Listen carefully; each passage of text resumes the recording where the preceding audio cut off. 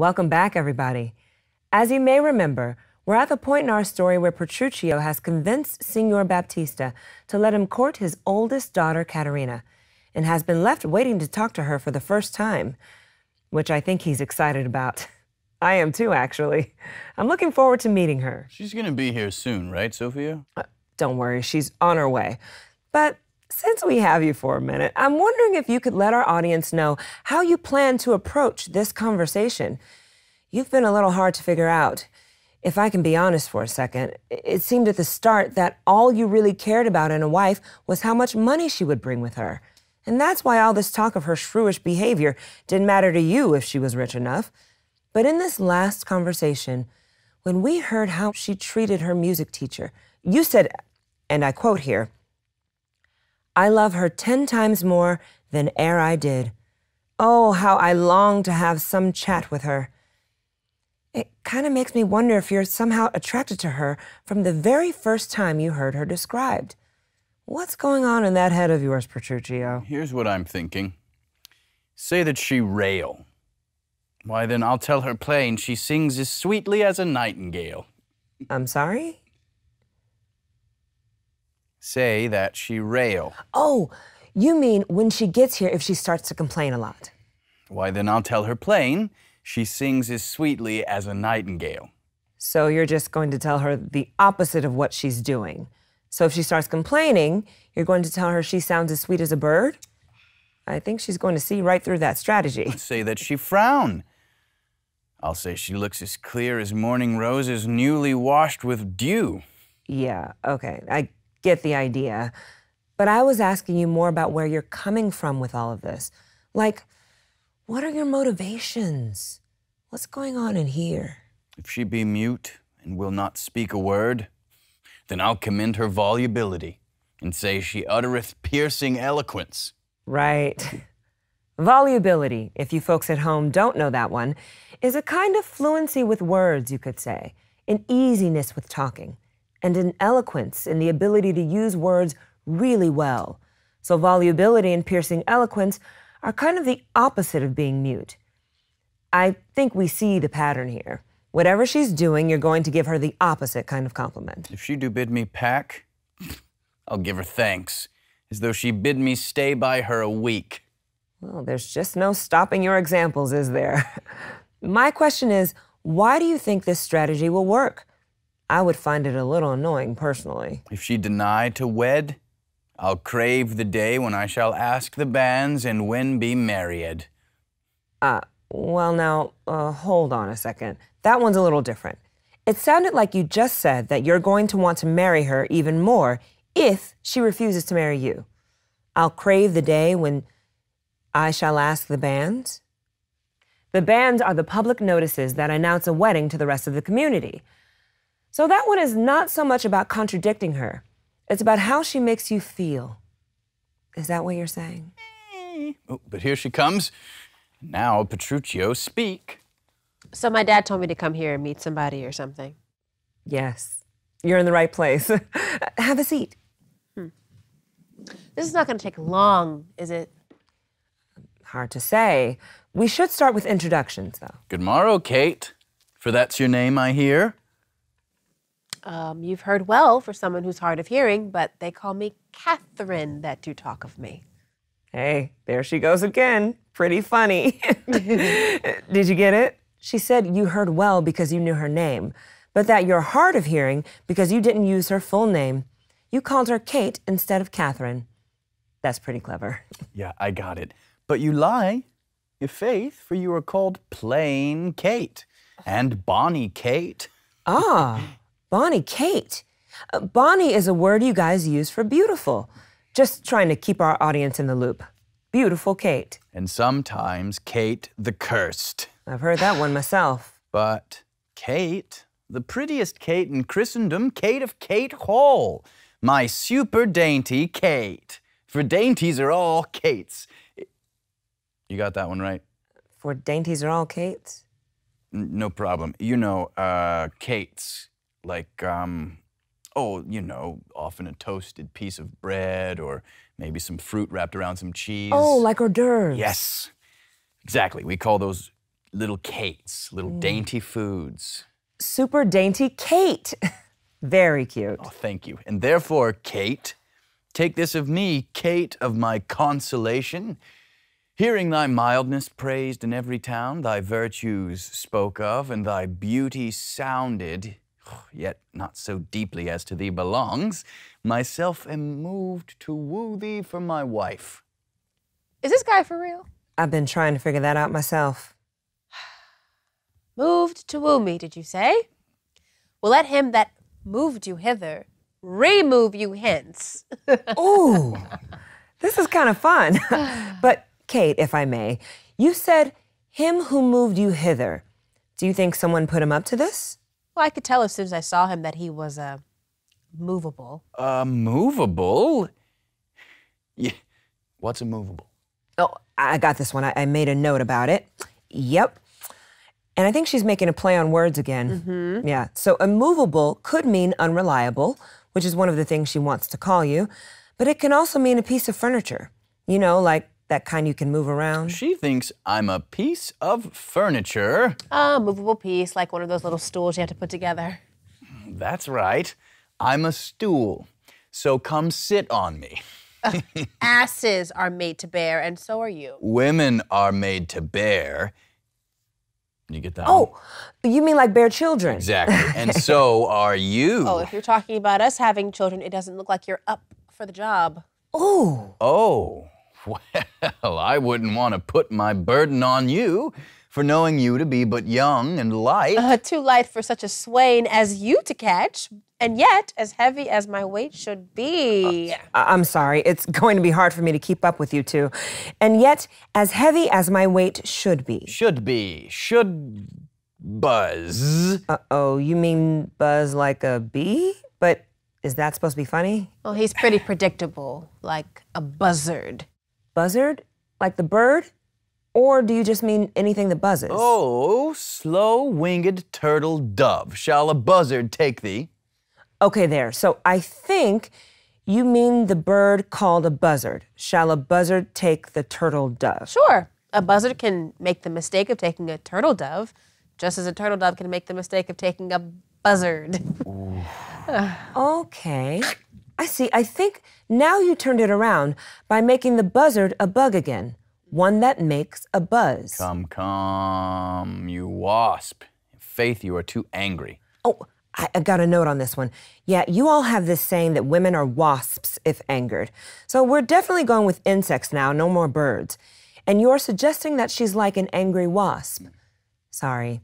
I know this is slowing things down a bit, but it's my job to help our audience keep up. If I be waspish, you had better beware of my sting. I could just pluck it out of you. If you could find it where it lies. Everybody knows where a wasp wears his stinger.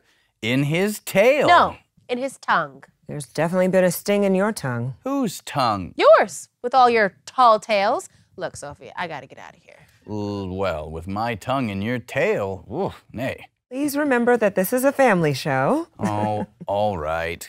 Let's start over again. Good Kate, I am a gentleman. Let's see if that's true. Oh! I swear I'll cuff you if you strike again. Well, that's a good way to see if you have any arms, because if you are a gentleman, he wouldn't strike me. Oh, I get it. Because only gentlemen can carry arms or weapons. So if he hits you, he's not a gentleman because gentlemen don't hit ladies, which I'm very glad to hear about, by the way. And so then he wouldn't have arms because only gentlemen have arms. So that's how he would lose his arms if he hit you. You're just kind of relentless with this wordplay, aren't you? A herald, Kate. Oh. Put me in thy books. And you too. I mean, you're practically twins. Look, I happen to know that this goes on for a while, pun after pun, constantly trying to outdo the other one. And you know, from the outside, it's hard to know how it's really going. You know, the wooing part. That's fine, Sofia. So let's just skip to the end, you know, the part where he's finally sick and tired of me and it's time for me to go.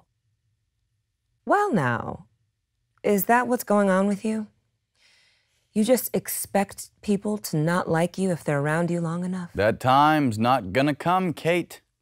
I find you to be an incredibly noble, dignified person.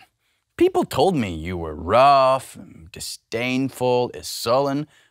What a bunch of liars. I think you're pleasant, full of spirit, playful even, even courteous. Hey, don't push it. Now, I'll admit you're a little slow with words, but you're as sweet as springtime flowers. You don't know how to frown or even give someone a bad look or bite your lip, as some angry women will. And when you entertain your wooers, you speak gently and with a light sense of humor. Hey, Soph, did you know that people say she walks with a limp? What is that? I know, they're crazy. They really can't see what's actually going on. You're straight and slender as a hazel twig, and as brown in hue as hazelnuts and sweeter than the kernels, huh? Come on, Kate, let me see thee walk. We'll prove everybody wrong. Get out of here, you fool, and go find your servants if you want to order somebody around. Did the goddess of the moon ever look so beautiful in her meadow as you look in this well-lit television studio? I think not. So why don't you be her and let her be you, and then let the old you, which is her, be chaste, and the new you, which is you, be sportful. Oh my goodness. How do you come up with all this stuff? It just falls into me from my mother wit. A witty mother maybe, but I'm not so sure about her son. Oh, am I not clever and wise? Just clever enough to warm yourself if it gets cold outside. Ooh, that's what I mean to do, Catherine. In your bed. So, let's put all of this chitty chat aside, and here's the situation. Your father has consented that you shall be my wife. Your dowry agreed on, and whether you want it or not, I'm gonna marry you. Now, Kate, you know I am a husband for your turn, for by this light, whereby I see your beauty, a beauty which makes me like you as much as I do, you must be married to no man but myself. Excuse me, I'm so sorry to interrupt, but it's right about now that your father comes to check in on you. He should be here any second. I was born into this world to tame you, Kate, to bring you from being a wild Kate to a conformable Kate as other household Kates. Here comes your father. Don't deny me. I must and will have Catherine to my wife. Hello! What brings you here? I just wanted to ask Signor Petruchio here how it's going with my daughter. And maybe ask your daughter how it's going with her, for a change. How could it be going anything but well? You don't look happy, my daughter. Something wrong? You have the nerve to call me your daughter. Would a good father want his daughter to marry a half-lunatic and a madcap ruffian? Madcap ruffian. A swearing jack. Slow down a second. Swearing Jack? A man who thinks that all he has to do is promise to marry me and it's a done deal? Look, Father, here's what's happening. You and everybody else that have talked of her, you're just plain wrong. When she acts cursed, it's all just part of the plan. She's not actually a difficult person. She's as modest as a dove, right? She's not violent. She's as calm as the morning. Sophia, back me up here. Well, she's as patient as Grizzle, as chaste as the Roman Lucrece. Sophia, help a brother out. I don't even know who those people are, but I probably have a note about it somewhere. It doesn't matter. The point is, we got along together so well that upon this Sunday will be our wedding day. I'll see thee hanged on Sunday first. No. That's when Gremio and Lucentio point out that Kate doesn't seem to be saying what you're saying, Petruchio. Where are those guys? I don't care what those two think. If she and I are happy, what difference does it make to them? Look, she and I made a deal when we were alone that she'll continue to act cursed around other people. Oh, you wouldn't believe how much she loves me. She's the kindest, Kate. Oh, she was hanging about my neck. Oh my goodness. And then kisses came so fast, like they were trying to outdo each other. And so, in a twink, she won me to her love. Really? Is that what you think happened? You're all such beginners. If only you could see how even a cowardly wretch can tame the most difficult shrew when a man and a woman are alone together. Give me your hand, Kate. I'm going to Venice to buy the wedding clothes. You prepare the party, Father, invite the guest, and I'm going to make sure my Catherine will be beautifully dressed. I don't know what to say, but God send you both joy, Petruchio, 'tis a match. Wait, what? Oh, just like that? That's all he had to say? No follow-up questions? Father and wife. Sofia, adieu, and everybody watching, so long for now. You're going? Well, I'm off to Venice. Sunday will be here before you know it. We have to have rings and things and fancy clothes. But why Venice? Some very nice stuff in Venice. Oh my God, have you been? Oh. Well, kiss me, Kate. Well, we will be married on Sunday. Would love to have you stick around maybe for a few questions. Well, that went fast. Has a marriage ever been thrown together that quickly? And don't you want to know more about your daughter's feelings about this? Nothing's more important than getting her love. Remember that? I must admit I feel a little like a businessman that's just got caught up in a very risky deal. So you're hoping it will work out for the best, but you're willing to take a risk in the process?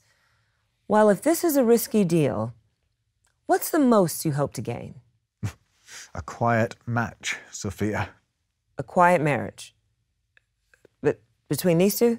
Like I said, it's a risky deal, but the gain I seek is quiet in the match. That would be something, I'll admit. I'm just not sure why you think it could turn out that way. Oh, I'm sorry. Sounds like Ralph is with Gremio and Lucentio, who are asking questions about Bianca again. Oh, those two. Talk about being a businessman. Here comes some more negotiation. Oh, so we're already moving on to the financial negotiations when it comes to wooing Bianca. That's right. But they're with Ralph. Does that mean I have to run over there? Well, yes, actually, if you don't mind. Suppose not. Do I have to? Thanks. Let's just say goodbye first. Thanks for joining us.